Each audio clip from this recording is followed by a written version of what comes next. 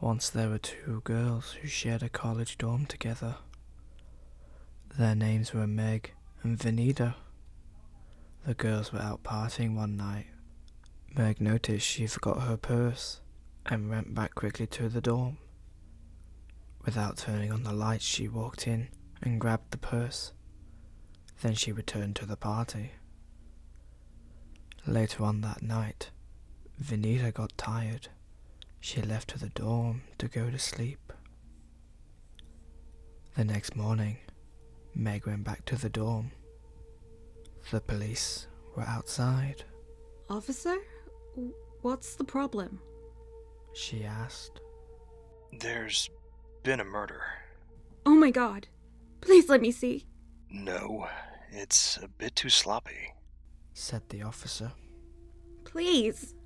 Finally, the officer let Meg upstairs. When she walked in the room, she saw her roommate covered with a clean white sheet. On the mirror, in big, red letters, the word said, "Aren't you glad you didn't turn on the light?"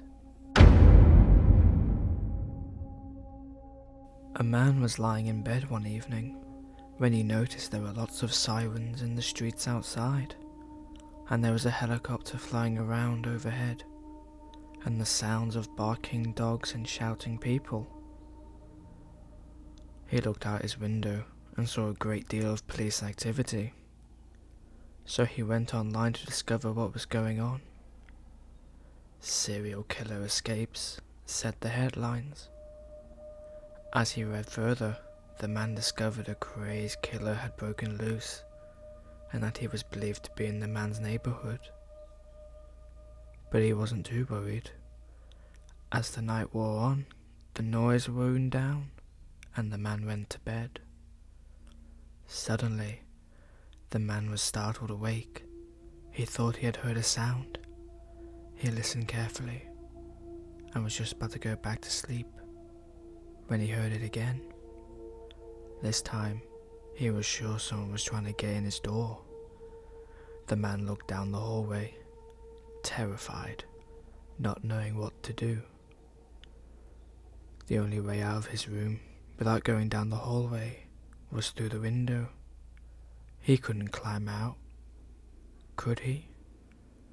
His mind was made up as he saw the door wobble in its frame as someone threw their entire weight against it. Without another moment of hesitation, the man leapt out of his window and ran into the yard. He paused to look over his shoulder, just in time to see the light go on in his room, and the team of police officers pile in. The man was amazed and relieved at the same time, until he felt a hand clamped tight over his mouth and the cold steel of a serial killer's knife against his throat. Jane wore a yellow ribbon around her neck every day, and I mean every day, rain or shine, whether it matched her outfit or not. It annoyed her best friend Johnny after a while. He was her next door neighbour and had known Jane since she was 3. When he was young, he had barely noticed the yellow ribbon, but now they were in high school. It bothered him. Why do you wear that yellow ribbon around your neck, Jane? He'd ask her every day, but she wouldn't tell him. Still, in spite of his aggravation, Johnny thought she was cute. He asked her to the soda shop for an ice cream sundae. Then he asked her to watch him play in the football game. Then he started seeing her home. And come the spring, he asked her to the dance. Jane always said yes when he asked her out, and she always wore a yellow dress to match the ribbon around her neck. It finally occurred to Johnny that he and Jane were going steady, and still didn't know why she wore the yellow ribbon around her neck. So he asked her about it yet again, and yet again she did not tell him. Maybe someday I'll tell you about it. She'd reply. Someday. That answer annoyed Johnny, but he shrugged it off, because Jane was so cute and fun to be with.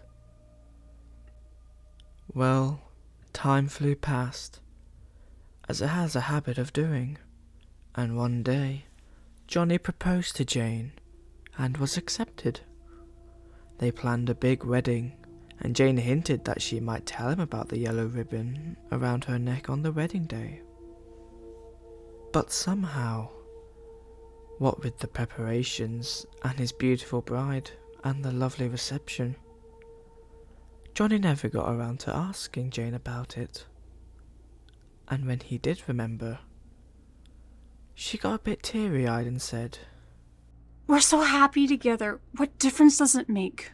And Johnny decided she was right. Johnny and Jane raised a family of 4, with the usual ups and downs, laughter and tears. When their golden anniversary rolled round, Johnny once again asked Jane about the yellow ribbon around her neck. It was the first time he brought it up since the week after the wedding. Whenever the children asked him about it, he'd always hush them, and somehow none of the kids dared ask their mother. Jane gave Johnny as sad as look and said, "Johnny, you've waited this long.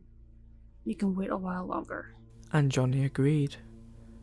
It was not until Jane was on her deathbed a year later that Johnny, seeing his last chance slip away, asked Jane one final time about the yellow ribbon she wore around her neck. She shook her head a bit at his persistence, and then said with a sad smile, "Okay, Johnny. You can go ahead and untie it."